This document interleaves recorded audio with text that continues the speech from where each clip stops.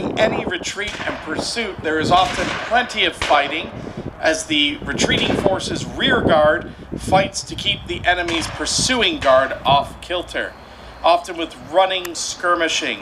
And the British had some excellent light infantry troops for this. Everybody pictures the British as just standing in a line and shooting at one another. But light infantry tactics, skirmishing, scouting, the British were actually very good at this as well, and they had assistance in this. You'll notice the green-coated troops that just entered the field right now. These are soldiers of the 2nd York Militia. Now, the majority of militia did not receive uniforms. However, some of the more proficient units were issued with uniforms. Their unique uniform of green jackets with blue trousers actually came about due to a shortage of red material in the Canadas. So Prévost, the lieutenant governor, he ordered a large amount of green cloth and blue cloth to equip the militia. By 1814, many of those militias would be re-equipped and would be almost indistinguishable from British redcoats out on the battlefield, not only in their looks, but also in their quality as they began to prove themselves out on the field. You'll notice as well a large number of civilians. With the American attack, a large number of people fled with the army. There was genuine fear that the enemy would burn, would pillage, and would take from anybody. And the American army did occupy a lot of civilian homesteads, oftentimes enforcing their will upon them. The people had little recourse. There's really only one big example of recourse, and that's the famous story of Laura Secord, who, due to her house being occupied, overheard American plans and was able to go and warn the British of the impending attack at beaver dams. Now, something interesting about Laura Secord, everybody says she walked 32 kilometers, and they're wrong. She walked 64 kilometers.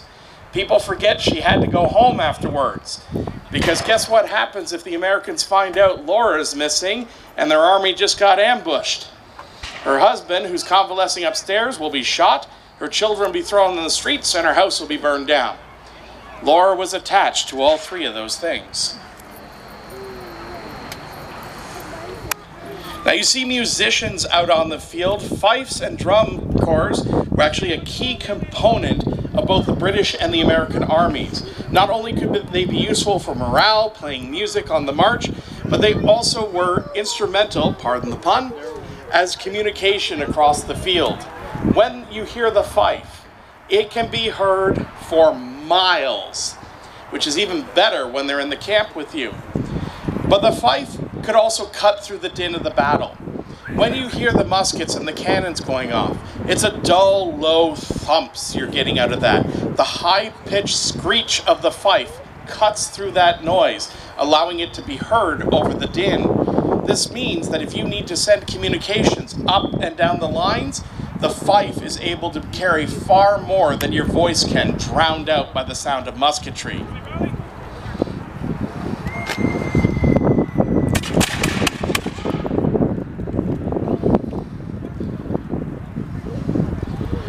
Now, one of the things that assisted the British and Canadian retreat immensely was American fears of our Indigenous allies in this region.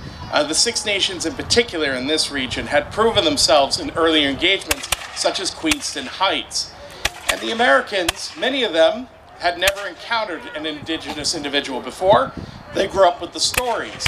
And there's woodcuts and newspaper articles that accurately describe what a Mohawk man looks like. 7 feet tall, glowing red eyes, sharpened teeth, big long claws, and they are very partial to ripping your heart out of your chest before scalping you. We, of course, know that is completely false, but if that's what you've been raised on, the sound, because that's the thing, you don't see Indigenous warriors a lot of times, the first thing. You hear them. You hear the war cries. You hear the shouts.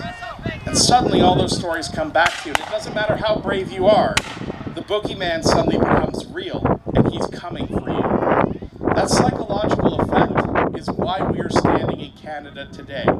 There's barely a battle in the first half of the war that is not won either by the presence of Indigenous allies or the threat of the presence of Indigenous allies.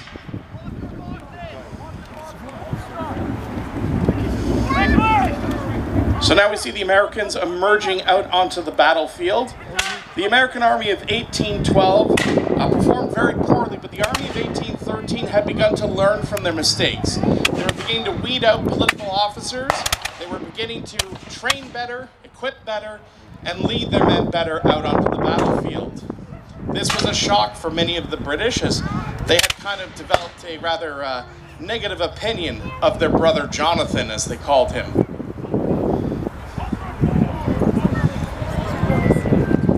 Now, a large portion of the American forces were made up of militia. Militia in this time period is basically, if you're an adult male in the United States and Canada, welcome into the militia.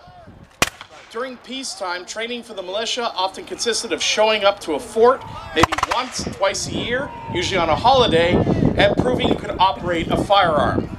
If you could load and fire your musket 3 times, you would be rewarded with free beer for the rest of the day.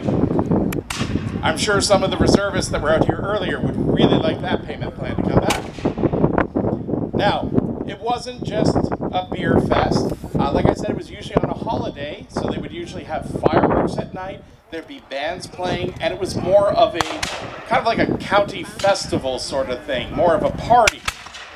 But when the war breaks out, militia are deadly serious. These men would be called up for anywhere from as little as 30 days to as long as 18 months service, in which they would be trained and equipped as best they could. The difficulty being is that the militia did not always get uniforms. I mentioned the 2nd Yorks. They were lucky. They got those uniforms.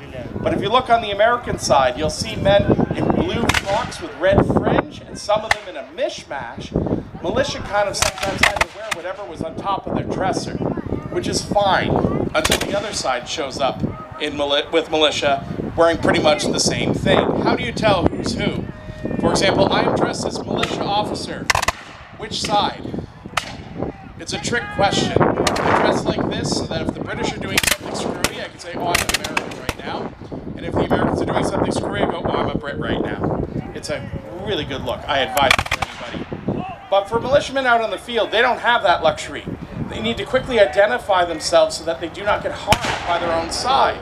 So from battle to battle, they try to find ways to identify themselves. For example, at Chippewa, the U.S. militia just didn't wear hats. It could be as simple as that.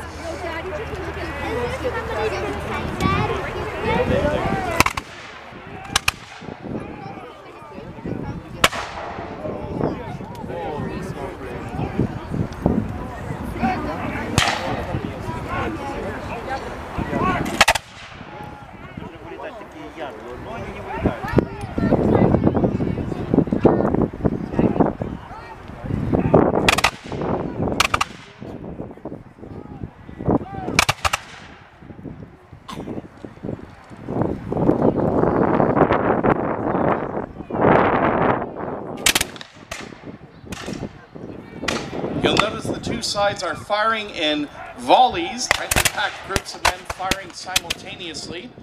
It's often kind of a joke amongst people. They joke around, you know, they just stood there and took turns shooting at one another. But the reason they did this was actually quite practical. It is because of the firearms. The flintlock musket that many of these men are carrying, flintlocks, they're great guns for the time, but they have their problems. The flintlock is exposed to the elements, which means a gust of wind, a bit of rain, humidity.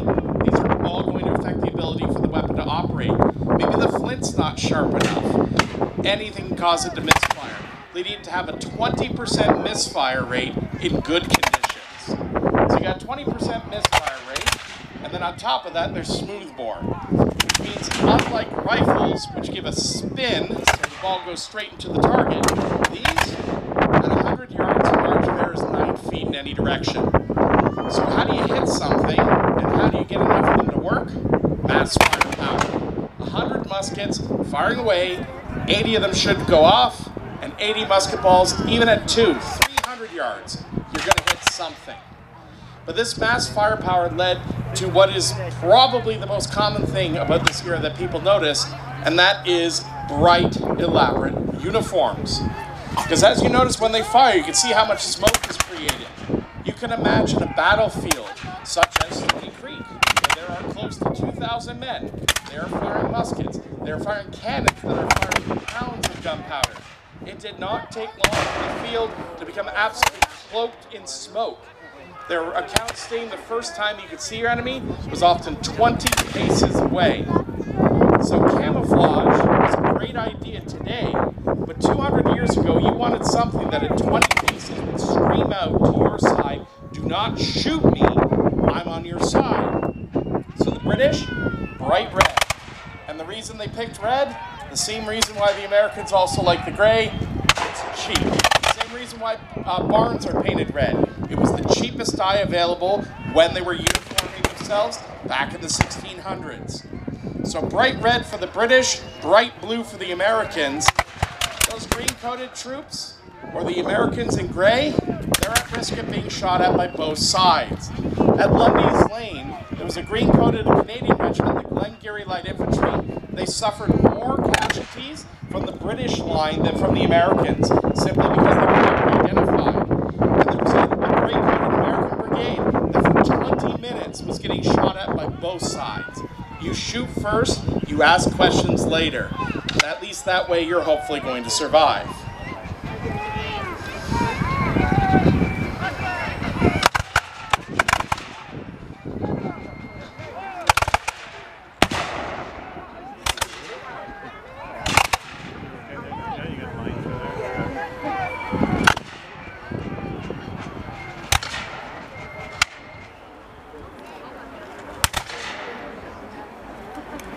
Now, mentioning about the reliability of the muskets, there are ways to fix the problems that can come with the musket.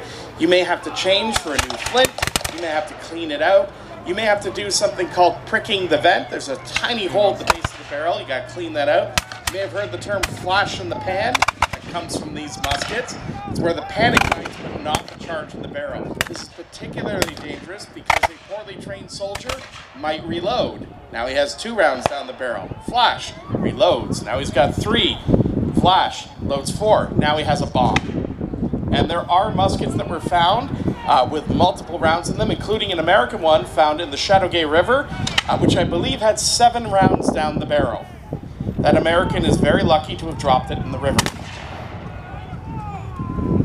Now with the flint, you can actually give it a new sharp edge. It's called napping. You tap at it at the end with a tool, gives you a new sharpened edge.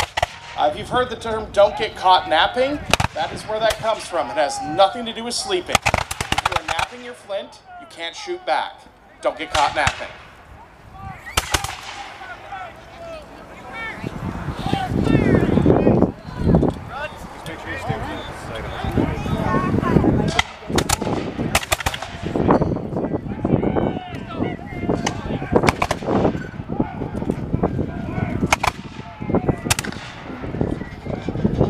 American lines, you notice they have some of the artillery up on the end there. Field guns like these were extremely popular at the time period because they could wreak terrible damage on these tightly packed formations. Those guns are light field pieces, firing a solid iron cannonball. The British actually did testing and found that at 500 yards, those could cleave through up to 17 human beings. In the crowd, if you'd like to know how they found that out, and I'll tell you afterwards.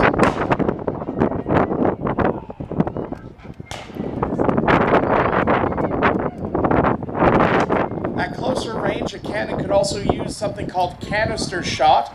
Imagine, if you will, a tin can or a bag that's filled with musket balls that when you fire the gun, you have turned it into a giant shotgun. A man who was unfortunately at the receiving end of it survived and recorded that it sounded like locusts descending upon the pharaohs of old, and when it struck men, it sounded like fabric being torn apart.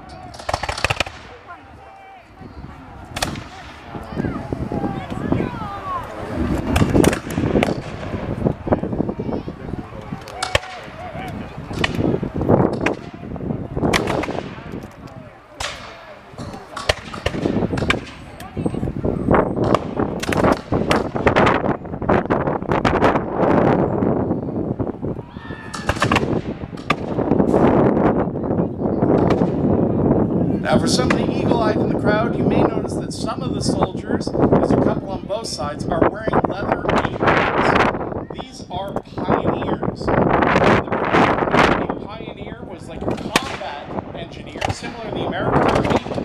They would be trained not only in the handling of a musket, but also in the handling of an axe, a spade, pickaxe. They would be able to tear down defenses, rebuild defenses, and basically smash their way whenever they had to. The apron was to protect the uniform not only from their work, but also from blood, because one of their additional duties out on the battlefield had to do with insurance claims. Officers had to purchase everything, including their horses. If you wanted to get your money back for your horse that had been killed, you had to prove it had been killed. So that means somebody has to go and collect the hooves. That was the pioneer's job.